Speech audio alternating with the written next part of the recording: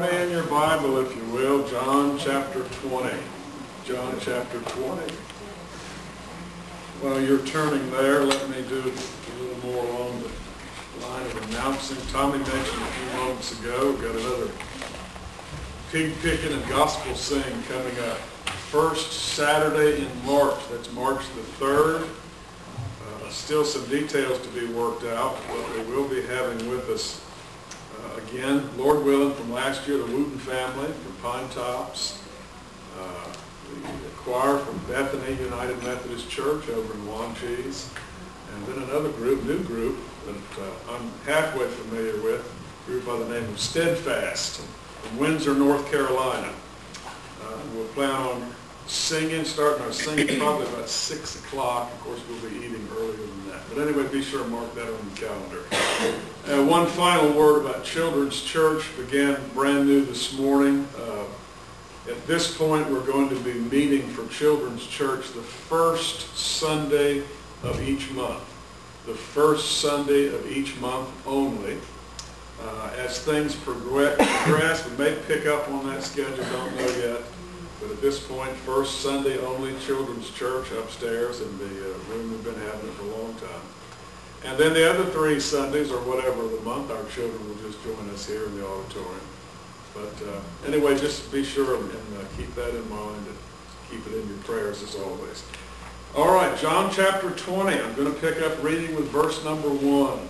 John 20, verse number 1. A message I've entitled, Why We Study the Bible. Why we study the Bible. The first day of the week cometh Mary Magdalene early, when it was yet dark, unto the sepulchre, and seeth the stone taken away from the sepulchre. Then she runneth and cometh to Simon Peter and to the other disciple whom Jesus loved, and saith unto them, They have taken away the Lord out of the sepulchre, and we know not where they have laid him. Peter therefore went forth, and that other disciple, and came to the sepulchre. So they ran both together, and the other disciple did outrun Peter, and came first to the sepulchre. And he, stooping down, looking in, saw the linen clothes lying, yet went he not in. Then cometh Simon Peter following him, and went into the sepulchre, and seeth the linen clothes lie, and the napkin that was about his head, not lying with the linen clothes, but wrapped together in a place by itself. Then went in also that other disciple, which came first to the sepulchre, and he saw and believed. For as yet they knew not the scripture, that he must rise again from the dead. Then the disciples went away again unto their own home. Again, the message title this morning, Why We Study the Bible. Now, Jesus, for time frame focus, hosted, if you will, the Last Supper on Thursday night, if you recall. Thursday night of Crucifixion Week. Later that night he was betrayed, he was arrested. Friday morning he was tried, and then of course crucified. Our text today picks up verse 1, the first day of the week. That's of course Sunday. And not only Sunday, but from that day forward, it would always be known as Resurrection Day. Resurrection Day. Now, to the student of the book of Genesis, you know that Sunday, or the first day of the week, is also Creation Day. God created the heavens and the earth on Sunday. To the student of the New Testament, you also know Sunday as the Lord's Day. You know that it's why we worship on Sunday, because it's the day he rose from the dead. And you also know that it's the New Testament Sabbath day. Verse 1 also tells us that Mary Magdalene came to Jesus' empty tomb. Verse 2, Mary finds Peter and John and tells them, and I hope you paid attention as I read a moment ago, she said, listen, they have taken away the Lord, and we know not where they have laid it. Did you notice that? Now, what we is she talking about? You recall, of course, earlier, verse 1, we're told Mary went to the tomb. And verse 1 mentions no we, only Mary. Right? So what's the deal? What are we looking at here? Well, obviously, the we is discovered in what we as Bible students know as the parallel passages, i.e., Matthew, Mark, and Luke. We've got 4 gospel accounts, Matthew, Mark, Luke, and John. Typically, the first 3 are referred to as the synoptics. In other words, you see the same thing basically in those first 3. John is very similar, but all of them can be, very legally, lumped into one. They're all 4 accounts of the gospel. But for our purposes here, Matthew 28:1, we're told that both Mary Magdalene and Mary, the mother of James and Joseph, went to the tomb. Mark 16:1, we're told that a woman by the name of Salome also went to the tomb. Luke 24:10, we're told that a woman by the name of Joanna and other women also went to the tomb. Thus, we, right? There are 4 gospel accounts. They're penned by 4 different men, but students of the Bible, of course, know that God is the author of all 4. Somebody says, well, how do you know that? It's a good question. It deserves a good answer, and thank God we've got one. 2 Timothy 3:16, all Scripture is given by inspiration of God. Inspiration of God is an English phrase translated from one Greek word that literally means God breathed.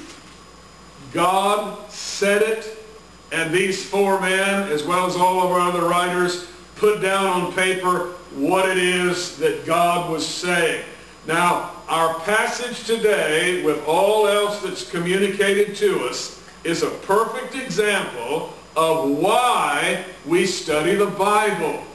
Why we study the Bible. Somebody says, well, why do we study the Bible? Well, first, and probably the best answer, because God tells us to study the Bible in the Bible. And we as disciples are developing the habit of doing what the Bible says. Amen? Amen? Now, even if you don't believe that, now would be a good time not to be sitting there like a lump on the log not saying amen, all right? Because God says so, and we're developing that dynamic between He and us. But He does tell us, first of all, we're told the priority of the study, that the study of the Bible is to have in our lives. The priority. 1 Peter chapter 2, verse number 2, you remember God says, as newborn babes, desire the sincere milk of the Word, that you may grow thereby. Why study the Bible? What kind of priority is it to have? As milk is to a newborn, so Bible study is to be to the disciple of Jesus. Now, I hope this don't sound like a sermon to you. I hope it nails you right between the eyes. Anybody here ever been around a newborn baby that's hungry? They are not good at being ignored. Right, everybody? Do they just, kind of sit to the side? Well, I know Mom's tired, and I know Dad's got a ball game to watch, and there are siblings, and they've already had to cook a meal for them. I'll just kind of lay here and quietly sit by until they have a chance to deal with me, right?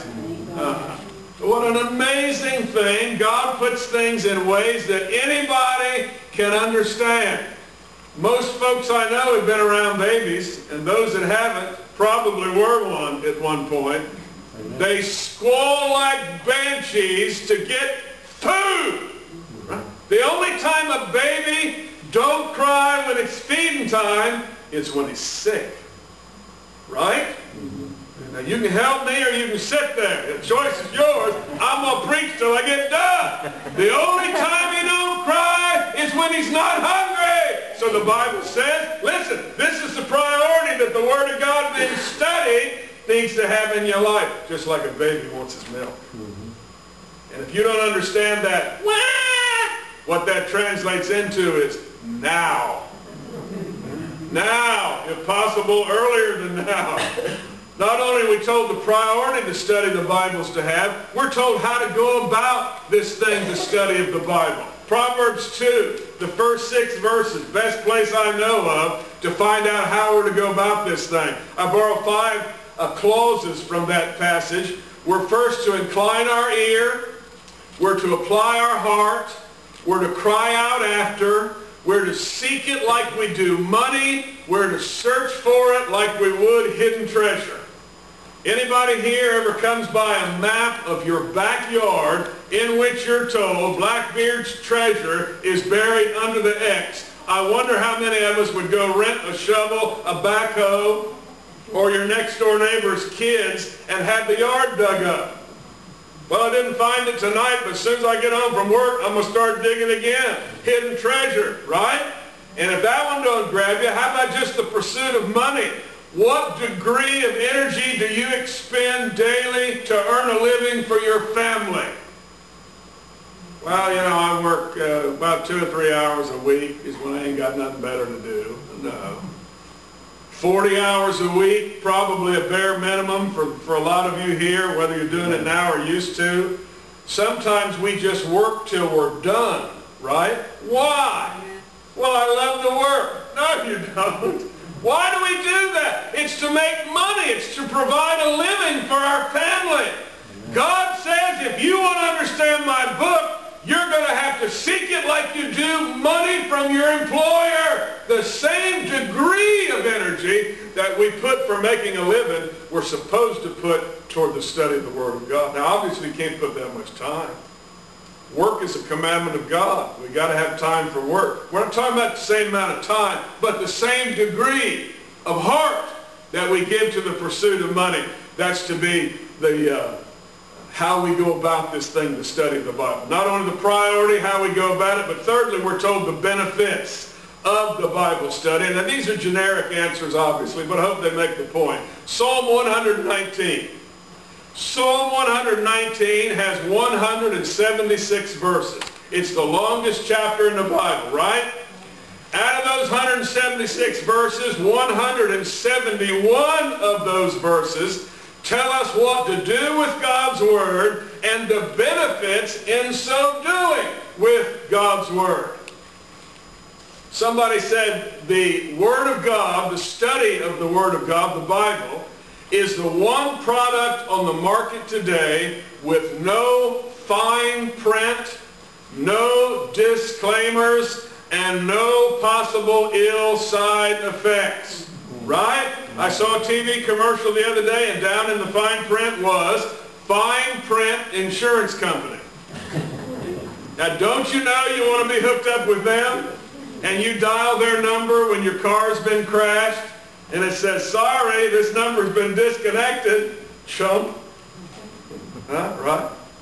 How about the disclaimers? I love it on the TV screen where they're advertising lawyers that'll help you when you're injured or when you've taken some pill that's got the side effects and so on and so forth. And down at the bottom in small print, you get your binoculars out like me, you start reading in there. Well, this don't apply in 46 of the 48 continental states of the United States.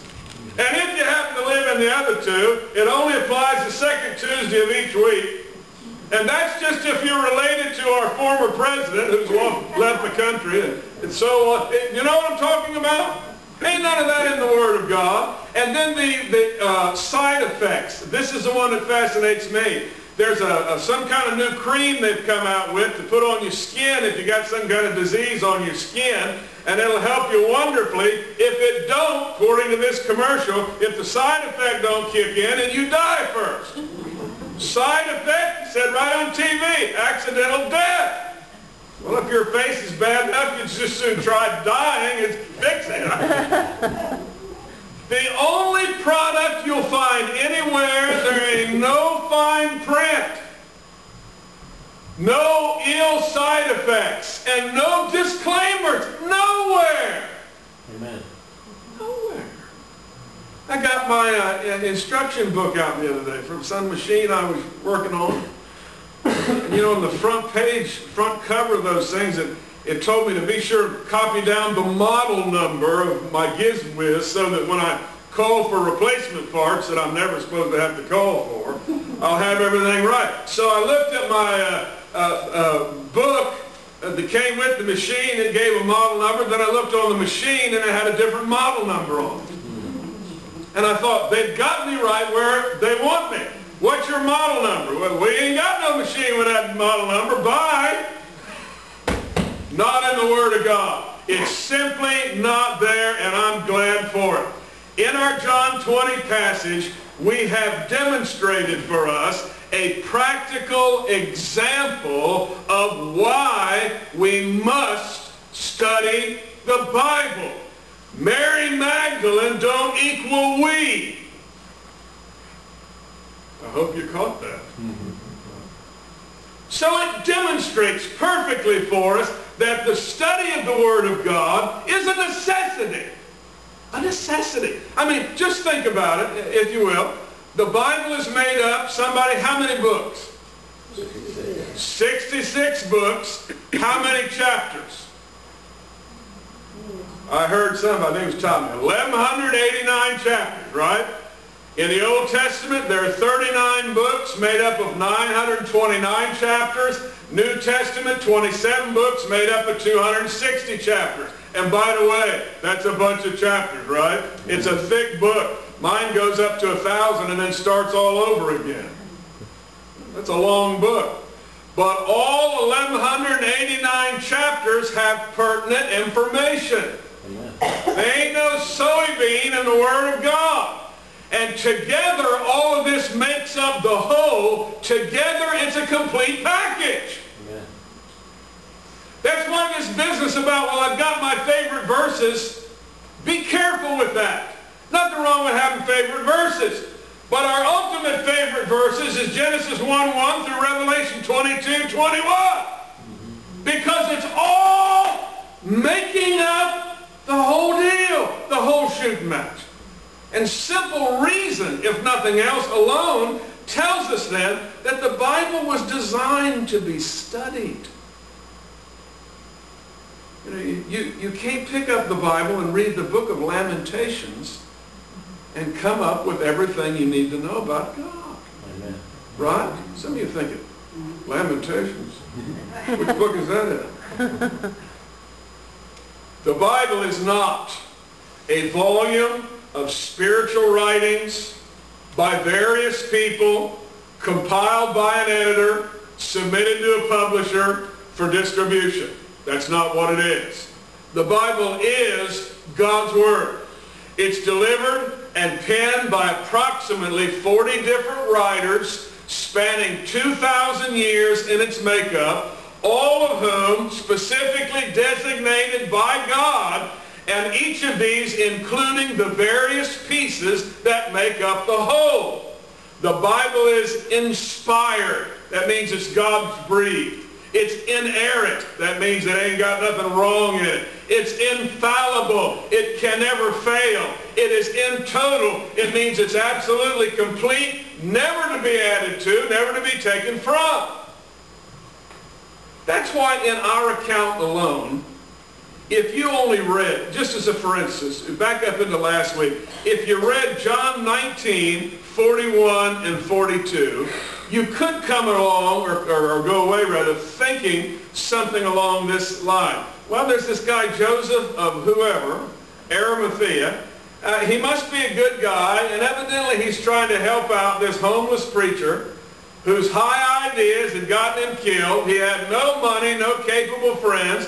So old Joe here is obviously taking care of his final expenses, as they call it on TV, and that's about all we know about that, if you only read John 19, 41, 42. You know, that ain't the end of the story, right? Isaiah chapter 53, verse number 9, 700 years earlier was it penned, told us that Messiah had to die. And that in his dying, it was going to include the wicked and the rich. The wicked and the rich. You go to Mark 15, verse 27, and we're told that Jesus was crucified between two thieves. Wicked. Matthew 27:57 tells us Joseph of Arimathea was a rich man. In fact, the word rich there translates into, if you will, in modern vernacular, he was plumb, blowed out, filthy, no account rich. More money than he knew what to do with. Then, go back to the 12 verses that make up Isaiah 53, and God says, and you'll excuse a paraphrase here, if you see a righteous man die with wicked men, if you see a despised man, a smitten man, an oppressed man, a slaughtered man, buried by a rich man, there's a good chance you're looking at the Messiah. Now guess what? Those that put him on the cross didn't know the importance of Bible study, or they would have seen something. They would have seen what me and you are supposed to see. Man, John 20 is the perfect example of why we study the Bible. Now just a quick sideline here, and I hope it don't hurt anybody. We've got detractors in the Christian faith. You say detractors, that's what you plowed the field with, right? No. We got people that don't agree with us. There are people who are against the plain Bible. There are liberal Christians. And folk like these love to point at passages like this and say, look here, John 20 verse 1 says one thing, Mark 16 verse 1 says something else, i.e. there are discrepancies in the Word of God. No, they're not. Not one, not two, not nary a one. Anybody ever tells you that, say, fine, bring it out, show it to me, and we'll talk about it. And that's when they start backpedaling. No. John 20 is not a discrepancy. John 20 is a part of the whole. Matthew, Mark, Luke, and John make up the whole, and that's why we study the Bible. Not just our favorite passage. So who studies the Bible? Well, you'll love this one. A Bible student. Student, you know, and I'm getting way out of my field here. Student is the noun form of the verb to study. Are you a student? Am I a student? Somebody's thinking, that's what we pay you for. I'm glad you didn't say that out loud. Because I got something for you. We're supposed to be Bible students. We're supposed to study the Bible. Who is it? It's someone who has realized what is at stake. Who studies the Bible? Somebody who knows he needs the Bible. You don't study the Bible so you can get smart. You don't study the Bible so one day you can impress God. You don't even study the Bible so you know how to answer your detractors. You study the Bible because in it you found Christ. That's why Peter said, 1 Peter chapter 2, not verse 2, but verse 3, as newborn babes desire the sincere milk of the word that you may grow thereby, if so be you have tasted that God is gracious. Amen. Who here's got a favorite food? Anybody? Jerry, you're the only one in here? To look at you, I can understand some of you is skinny. But then there's others of you. I don't have a favorite food. I have basically favorite food. In fact, most things, if it's food, it's my favorite. I like to eat, y'all. And that's one of the reasons you don't ever have to call me twice when it's supper time. A lot of times I'm sitting there at the table. Why is that? Well, I hate to admit this. I mean, I don't eat for my health, y'all. I probably should. I'm assuming some of what I eat is healthy. I eat because it tastes good. They say, hey, eat this shoebox. That'll help you live longer. I don't want to live that long. Give me a chili dog. Now that's health food. I mean, that's wheat for the bun and what? Veggies for the slaw and the relish, and then protein. That's what you call mystery meat. Who knows what it is, but it's like meat. And just on and on. I like me a chili dog because I've had one before. I like the Word of God because I've had some of it before. Who's going to study the Bible? The one who knows. Listen, I need what it's got. I want what it's got. It's worth whatever time and energy I've got to put in it because it's going to help me. It's easy to act saved when you're in church. I mean, I know that.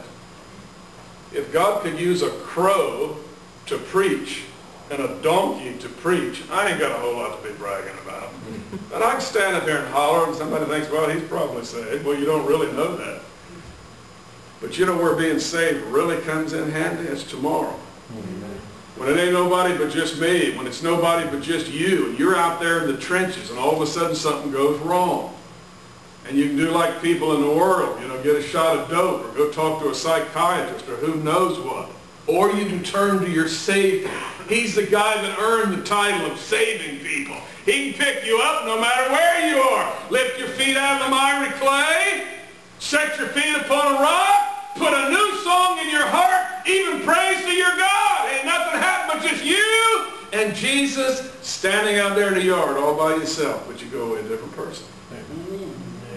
That's when it's good. So that's why who studies the Bible? Somebody who's tasted it and knows that it's so. I want to be a student of the Word of God. But that leads us to this question. This is one you don't like. If you got a hearing aid, cut it off, short-circuit it, stick your neighbor's fingers in your ears, do something. But I'm going to try and answer the question, who don't study the Bible? We know who does. Who don't study the Bible? Number one, lost people. Why would lost people study the Bible? They're busy out committing sins. Exodus 5:2, Moses strides into Pharaoh's office and says, hey, you need to let us go because God said. Pharaoh knew no shame and didn't try and act holy. Who is the Lord that I should obey him? I don't know him. Most people don't know God. That's why this business is trying to invite people to church. Why won't you come to church? We preach the Bible there. Their real answer would be, that's why I don't want to come to church, because they preach the Bible there. Most people ain't going to study the Word of God. They're not going to be students. You ever find yourself witnessing to someone who all of a sudden it becomes obvious they don't want you to witness to them, they want to argue with you. You know, you're a Christian, you've been saved 30 years, you study the Bible, I don't know nothing about it, could care less, but I'm going to tell you what the Bible says. No, you won't. You may make me mad, I may make you mad, but you ain't going to argue me about something you don't know. Anybody following me here? Listen, I'm not trying to be ugly, but don't give a lost person any more credit than they need. They don't know the Bible. And they don't want to know the Bible, and that's, of course, why they don't study it, because they're lost. They've got busy things to do. Who don't study the Bible? Well, backslidden people don't study the Bible. They're too busy with their new God. Right? Jeremiah chapter 2, verse number 13.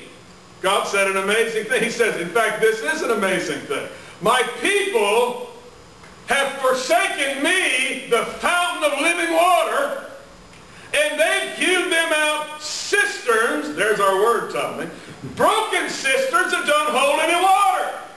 That's how God views anybody that slides back from a relationship with Christ. I sure am sorry I got saved. I sure am sorry I can turn to God anytime I want to through Jesus' name and always have my needs met. No. We get mesmerized by something coming down the pike. You'll forgive me for saying this. The only reason a man ever strays from being faithful to his wife is because something pretty comes walking down the road and catches his eye. Man, she's prettier than Mama. Now see, I can say this because she ain't in here today. Man, just look at them shoes she's got on. Look at that hat she wears. Oh, look at that vehicle. Look at that pickup truck she drives. You know. And you don't stop and think, no. You know, Mama may not be 19 anymore. And a little 19-year-old over here probably don't even know what a washing machine is. Much less she ain't cleaned your dirty socks box for the last 40 years? Huh? Boom. Cook? Anybody that skinny don't know about cooking? Why would you want to leave mama for some skinny woman who don't even own a kitchen? You ain't bright, that's why. I want to eat. Hey, the dude with a book said, for better or worse. That includes food, amen? But no, anybody that'll veer off the straight and narrow, it's because he's looking at something brand new, and God says they've left me. I'm a fountain of living water, and they picked him up a broken bucket that won't even hold water. A backslidden person won't study the Word of God. He's too busy following after his new little G God. There's things I've got to do, places I've got to go, people I've got to meet. God can keep his Word. Don't bother me about it. That's who don't study the Word of God. Lost people don't study it. Backslidden people don't study it. Now, you ain't going to like this one a bit. Lazy Christians don't study the Bible. Now, even if you can't amen me for you, amen me about somebody you know. How about that? Matthew chapter 5, verse number 6, Jesus said, blessed are they that hunger and thirst after righteousness. Anybody ever been thirsty? I'm talking thirsty. Yeah, your tongue sticking to the roof of your mouth. You remember that water bottle you emptied 3 hours ago? Got in my truck the other day to go get me a soda. I left my money at the house. I thought to myself, I never thought I'd go use a credit card to buy a Diet Pepsi. But when you get desperate, you get desperate. People that are hungry and thirsty for the things of God are those who are going to be filled. But a lazy Christian, I had this demonstrated to me yesterday. A lazy Christian's no longer hungry. He's no longer thirsty. When the waiter from heaven comes to your spiritual table and says, you need me to top off that sweet tea? No thanks. I'm fine like I am. I thought, whoa, this hurts. I need to change my thinking pattern there. You see, when we get lazy, we're just like the person sitting at the table. No, I'm full. No thanks. Had all I want. Thank you. Don't need no more. Or I'm fine just like I am. Hey, we're not fine just like we am. We need the Word of God more tomorrow than we do today. This business about, well, I've got old. I ain't looking at nobody. I got old. I don't need the Word of God anymore. You are barking up the wrong tree, horse killer. I come across this thing the other day, Psalm number 92, verse 13 through 15. Don't have time to go through all of it. But it speaks about people being planted in the house of God. Planted. I ain't talking about burying dead saints under the floor like the Catholics. Planted in the house of God. The book says even when they're old, they bear fruit. Amen. I thought, wait a minute.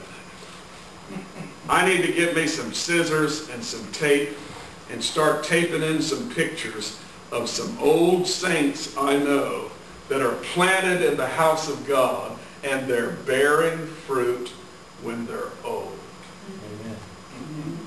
I'd point out some of y'all in here today, but you'd get mad. I ain't old. What's the opposite of that?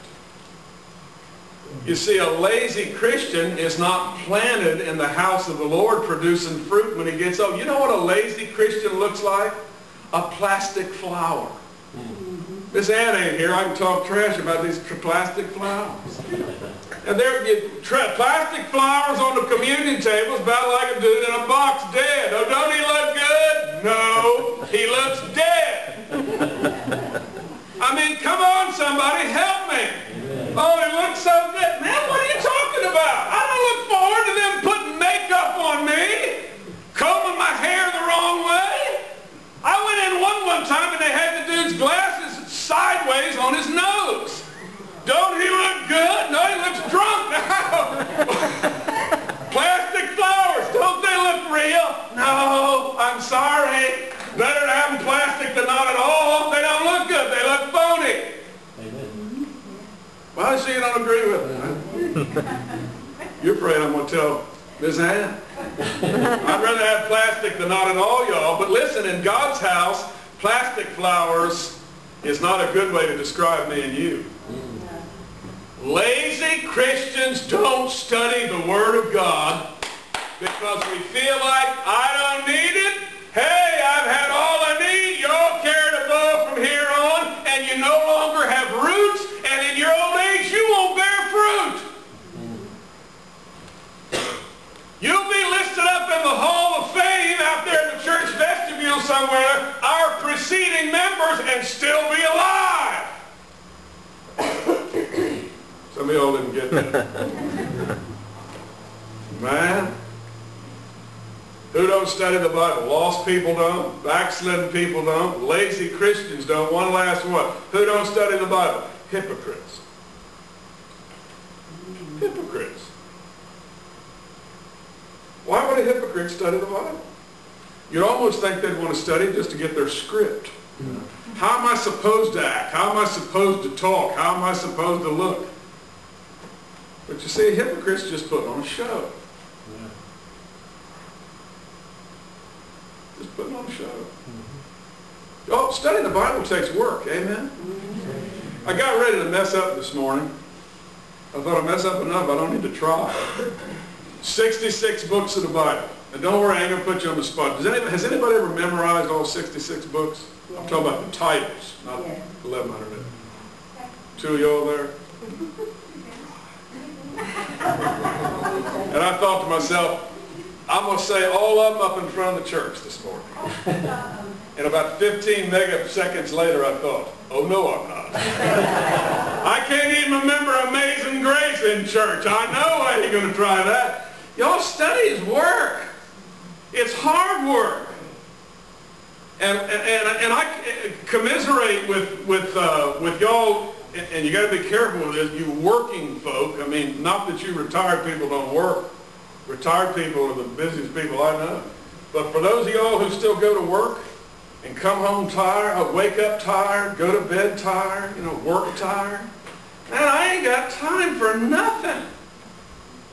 You've got to make time for studying the Word of God. You've got to. Say, well, I go to church. We got a preacher that's long-winded and loud and don't ever shut up. Don't do it. He'll teach me what I need. No, I can't. Preaching's a part of it. Thank God for it. I don't know the part it plays. But we've got to have it publicly in the body, but we've also got to have it privately in our own home somewhere. We've got to, and it's work. It's effort. My wife was one of these types in school. She'd have the record player. Back in the days when there were records. And you all know what I'm talking about? Stuart Jr. back there thinking, a record? What is a record? It's this big round thing. She'd put a stack of records on, Nat King Cole, Doris Day. Not the Bee Gees or nothing. Have the TV playing in the other room, doing her homework. Oh, yeah. They can't go. Y'all, I'd look at that thing, diagram this sentence. I'm thinking, why? And then draw a picture of the sentence. And an hour and a half later, I'm still, my mama said she used to come into the room and peek in the door, and I'd be staring in the same place in the same book I was an hour ago. And all I needed was somebody to put on a stack of records or turn the TV on, and I am history. Oh, I'm out of here. It is work to get in this thing. And the idea is not to become a Bible smart guy. It's just to get in the habit of, since I've tasted that God is gracious, I didn't just hear it. I want to get in there and find out what more he's got to say. You say, well, does he really talk to you in there? Yeah, he do. Yeah, how does he do it? Just as a, for instance, I was reading in the book of Exodus this week and came across Pharaoh. Pharaoh was a piece of work, y'all. Pharaoh, I don't know God, and could care less. Oh, Oh, well, that was a heathen. Yeah, just like I was a few years ago. I didn't know God could care less. And I looked down there at Pharaoh in Exodus 5 and I thought, you know what? This is what James is talking about. It's a mirror. I see me in there. Oh, turn the page. We'll do better than that. So go about 4 pages further and Pharaoh saying, listen, not only do I not know your God nor care about your God, Moses, if you ever come in here again, I'll kill you. But what a wicked man. And then I thought back about all them times all them Christians just trying to shove Jesus down my throat. And I never did, but I wanted to cold cock him. I don't want it. I don't want it. Wait a minute. There I am in the book. Now, I don't know all God's doing, but one thing I know, when I look at a passage like that, that's God showing me what I am. It's God talking to me about this is how your lost friends are. It's right there in front of us. Well, wonder why they won't come to church when I invite them. I wonder why old so-and-so in church won't do, what he sees he needs to be doing there. Go over to the book of Jonah. God says go this way. A mirror. You can't see what you look like unless you get in a mirror, right? Amen. Now some of y'all, that's a horrifying thought. Went across a mirror at some public place the other day, and I had my orange hat on, one my wife likes so good, and my britches was sagging down, like they always do. A little raggedy looking pair of, I don't remember what it was. I looked over there and thought, that's a shame in this world. Every night I go home, I have to kiss her feet for staying with me, just a little. In this world, without a mirror, you don't see that. Without the Word of God, we can't know where we stand, where we're headed, what we're doing. There's David. Look at that rascal out there carousing with other women. He already had 19 wives at the house. A mirror. It's work and it's revealing, but y'all, one last thing, and I promise I'll hush. It's how you bust it down. It's how a year from now you won't be struggling with the same thing you are now. Right here. Thanks be unto God. 2 Corinthians chapter 2, verse 14, who causeth us always to triumph in Christ. Hallelujah. Now that's not a politician's promise. And you know about them. I promise, fill in the blank, anything you want to put there, till November. It's the real deal. God's good to us, isn't he? Why do we study the Bible? Because we need it. Right there. I'm going to ask you to bow with me.